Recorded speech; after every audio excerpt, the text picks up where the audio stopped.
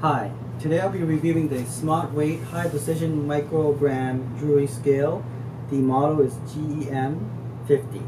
Okay, now the reason I bought it is because my micro electronic scale broke down recently and I was unable to measure things that's less than 1 gram. I have the electronic scale that can measure to 1 gram. This one can go all the way to 5 kilograms, and so is this one here. I believe this is also up to 5 kilograms, but it can only measure 1 gram. But I have no way of measuring anything below 1 gram. So I decided to buy this Smart Weight. Today I'm going to show you what's inside this box, and then what my overall impression of it is. I'm going to show you why I actually bought it and how I'm going to calibrate some of my instrument. Let's get started.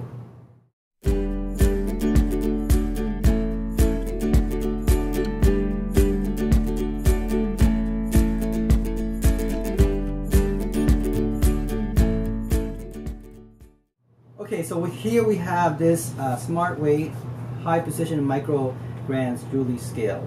It comes with a nice box, and let's open it up. One thing I like about this micro scale, it's reasonable price, it's around $40, but what's neat about it is it comes with a nice casing. I don't know what this material is made of. It looks like it's kind of like foamy plastic, but it definitely protects the equipment here. Okay, inside of this weight, my electronic weight, you have, first of all, they have a way to cover it so that, you know, in case it's bouncing around, like protect from the shock. So that's good, has that. Then it comes wrapped around a plastic. Okay, we'll get that out. And within that, there's actually another casing here. Allow you to, see if you can open it up, break it. Okay, I'll just show you close-up view of this. You can open it this way. There we go. So it protects the actual plate itself, that way you put your weight on. That's good. The batteries included, I already put it in there. It goes with, it uses 4 AAA batteries. I'll show you right now when I open it up. There it is. Okay, 4 AAA batteries.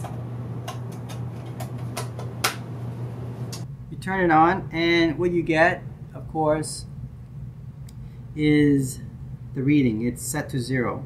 Now they come with, the one thing I like about these is that they come with a 20 grams weight. Okay, so you can calibrate the instrument right away. So let's try it out and see what happened here. Gently open it up. There we go. Oops, see, be careful. Let's press tar to set to 0 again. There we go, and then put the weight, the 20 grams in there, and see, it will reach, there we go, 20.005, which is okay as long as the 0.00 is within that limit. I'm okay with that. The last digit is usually not reliable anyway. Okay, so according to the manual, it's plus or minus 0.003, I think. Okay, so I wouldn't rely on that last digit, the third decimal places. However, the first two should be reliable. Let's try another weight, calibrated weight at 20 grams. See if this is also 20 grams. And it said 20.0008 again. Okay, so now, like I said, the last reading is not very precise, because last time when I weigh it, it's around it's 20.0003. So okay, so that's why I said don't rely on the last digit there, which is good enough that it's able to record, you know, at least 2 decimal places. To me, that's pretty impressive. Okay, so the next thing, once I know that this is actually about 20 grams, okay, then I'm going to use this to calibrate these 2 instruments I have right here. Now, before I do that, I want to show you quickly what is included. It's included with this special tweezers. It's nice, actually, very beautiful tweezer. Wow, very thick in terms of metal, and so it's well built. What else? There's the batteries. Now, I didn't take it out, the battery yet. This is, what kind of battery is this? Alkaline or just regular? Carbon zinc, or the heavy duty. What did it say? It didn't say what type of battery it is. Oh, super heavy duty. That's great. I love super heavy duty. You know, I know alkaline is lasts longer, but you know, in my experiments, I love now to collect these carbon zinc batteries because I can get so many material from it. You can watch my previous video on how to take apart once it's used up, right? Once you use these type of battery up, then you can take it apart and you can use so many parts in here, like the carbon rod, the manganese dioxide, and even the steel that's around it. Okay, so many use, and of course the zinc itself, the zinc casing, which is awesome. Okay, that's included. The manual is in here as well. Show you. Let's turn this off for a minute. Okay. And okay, so you have the batteries, and then you have the manuals. There we go. Let me see. The manual, generally, I would look at it to see how to calibrate properly. It's in English, and as well, I believe it's definitely not French. It looked to me like this is Spanish. Okay, so it comes with the Spanish, and actually other language as well. Okay, Germany is in here, I think, and French. Okay, so pretty good that it has a different language in here. They come with this 3 casing pan. It's made out of plastic. Okay, so this casing pan is made of plastic. The smaller one, medium side, and then the larger one.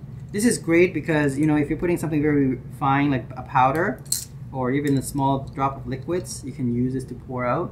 It comes with a little handle like that, and then you have a spout here and you can pour it out. So it's pretty cool, like that.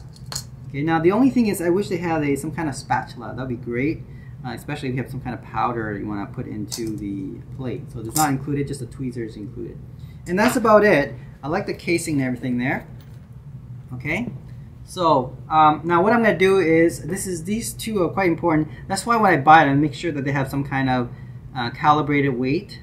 This calibrated weight mass is 20 grams, and then you can use it to calibrate other instruments. For example, I have this one that's is able to weigh 5 kilograms, and the increment is 1 gram each. But this thing is, I noticed that it's only accurate to 1 gram to 200 grams. After that, it's not as precise. Okay, so let me see. I'll turn it on. Now, ideally, this should be 20 grams, right? These two, because we already weighed on the electronic balance. Okay, so this one is showing that it's 20 grams. So let's see if this is actually 20 grams. See, if you look at my weight, it said, let me just turn around, let me show you, 20 grams. So it's really good. Okay, so let me take this out and place it, and it should be 20 grams as well. Yeah, good. And then if I put 2 together, it should be what? 40. Perfect. So I know that this instrument here, the one I have, is properly weighed. Okay, so it works perfectly.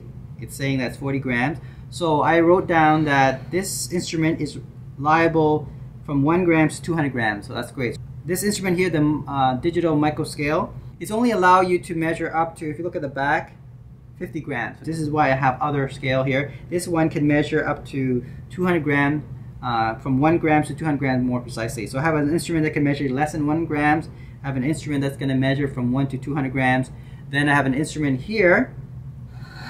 You see already, notice it's fluctuating. See, I noticed this instrument, you put it in 40, but you wait a minute, it's 41. So it's very important to note that, because that means that if you wait too long, this instrument will change. And so make sure when you measure, so you have to know your instrument, right? So when I'm measuring this, got to make sure I have to measure within 1 minute, otherwise the scale will move up a little bit, so it will be 41. So I know that got to measure it within 1 minute or 2 minutes before it changes this. Okay, so that I know about this instrument. Know its limits, right?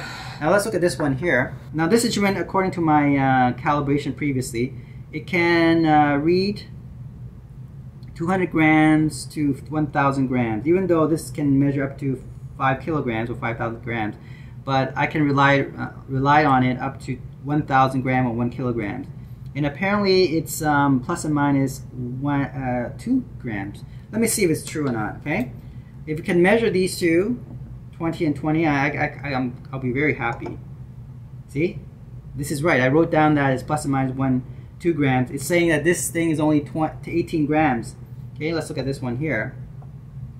18 grams. You see that? So I know that there's something wrong with this instrument. In fact, I put it down that after I should add 2 grams to this initially. After 1 minute, it will settle down to 20. That's what I put down here. See, I already know the limit of this instrument. It's off by 2 grams. Now, if I put this together, it's 38. Okay, so I know already that it's not very accurate instrument when you rely on 1 or 2 grams.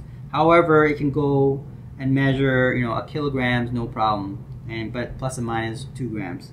Okay, but if I wait, I think a minute, it'll bring it up to about 40 grams, which is reliable. I don't know why these instruments swing back and forth after a minute or so, but this is why you need to know your limit of your instrument. Okay, so now I'm going to go back. So now I have these 2 instruments calibrated probably, and I know its limit, and I wrote it down, right?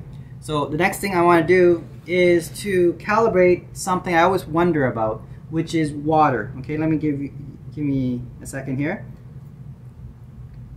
Because I know that the density of water is 1.0, I think it's 1.00 grams per centimeter cube, or 1.00 grams milliliter when it's at 25 degrees Celsius. So I have a distilled water. I'll be back in a second. Give me a second.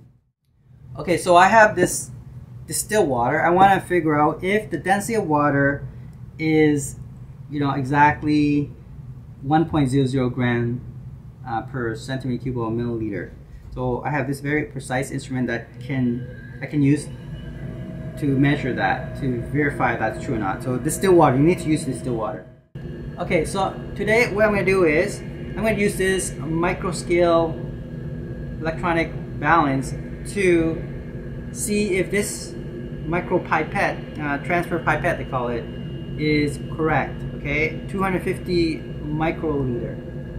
Now I have a distilled water I'm going to be used. I know that distilled water is around 1.00 grams per centimeter cube, or 1.00 grams per milliliter. So it's like 1 milliliter is equal to 1 gram. So we can, correlate the mass and the volume, because water, as long as distilled water, I'm using distilled water, it could be pretty precise, up to 2 decimal places at 25 degrees. Now I'm not sure if this is correct. 250 microliter. I got this secondhand, so I want, even though it's off, right, I still want to know if it's reliable. In other words, okay, let's say it was not 250, let's say it's 300 microliter, but can it give me consistently 300 microliter? Because as long as I know that it can give me consistently 300 microliter, then I don't care if it's 250. It's as long as 300 microliter every time I do that injection, right? Transfer the volume of liquid, I know it's going to be 300 microliter. Okay, let's do the first one. Okay, let's transfer.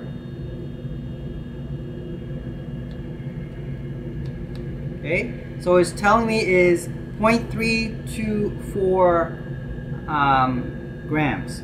Okay, so that's around, let's rely only on 2, remember I told you we can only rely on 2 decimal places, so it's around 0.32 grams.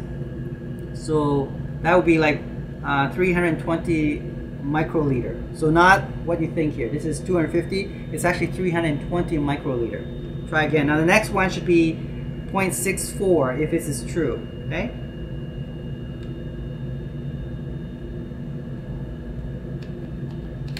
Yep. 0.64. You see that? So I know that this instrument is now should be calibrated to as 320 microliter. Okay, so 320 micro. Let's do one more time. The next one should be 960. Okay, 0.960. Sorry, 0.960 grams or 960 milligrams. Right. So 0.96. There we go. Okay, close enough. See that? So I can rely to 2 decimal places for sure. So 320 microliter. Now let's do one more. The next number should be 1.28. Okay, grams. You see? This is important. It doesn't really matter what this say. If you can calibrate it and it's consistent, then you know that you can change it to the value that you usually measure. So in this case, 320 microliter. Okay, so try that. Okay.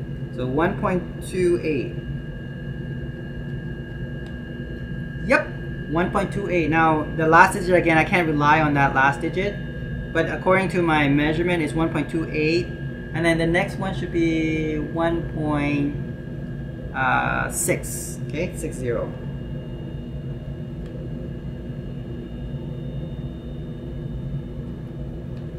Yep, 1.60. Definitely, I'm going to change the value here to 320 microliter. It's calibrated according to this micro balance, so works really well. And the reason I can rely on it because it's consistently giving me that 320 microliter value, right? Even though, you know, it's saying 250 microliter, it's not correct. It's 320, and it's consistently showing up that every time I inject that distilled water, I'm getting 320 microliter, right? Assuming the density is 1.00 grams per centimeter cube or milliliter using distilled water. Okay, so you can see the application on using a very precise balance instrument and use that to calibrate other instrument here, and especially a very expensive instrument that you bought secondhand. You're not sure if it's correct value or not, but as long as it's able to give you a reliable reading, even though it said here 250 microliter, it's actually 320 microliter, but it gives you consistently 320 microliter. You can still use this instrument for your experiment. Okay, not for human consumption, but for like a chemistry experiment at school, right? You can use that and you can rely on it. You can use it for calculation, quantitative chemistry. Okay, thanks for watching EducateTube.com.